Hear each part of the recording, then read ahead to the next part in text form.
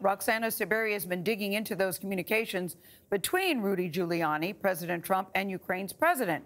She's in Kiev, that's the Ukrainian capital. Roxana, we heard that you have new information on the content of those talks. What can you tell us? Good morning. Ukraine's president said this morning he will not be releasing a transcript of his July 25th phone call with President Trump. A former advisor to Ukraine's president told us it was a, quote, well-known fact here that President Trump was looking for compromising information on Joe Biden and that Ukraine's president believed U.S. aid to his country was at stake. I'm sure that issue of Biden was forever on the table between Zelensky and Trump.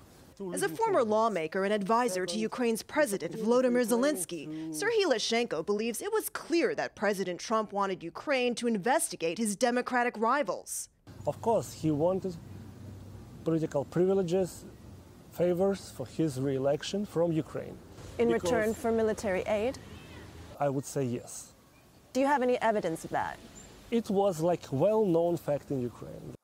In 2016, Leshchenko was at the center of exposing Paul Manafort's dealings in Ukraine.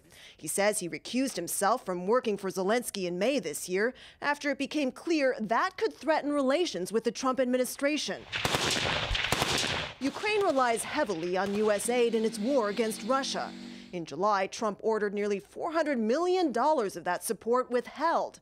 Days later, in a phone call, he asked Ukraine's president to investigate the Bidens. According to the whistleblower's complaint, Mr. Trump's personal lawyer, Rudy Giuliani, made or attempted contact with at least 7 Ukrainian officials, including then Prosecutor General Yuri Lutsenko. Lutsenko told the BBC Giuliani asked him to investigate the Bidens.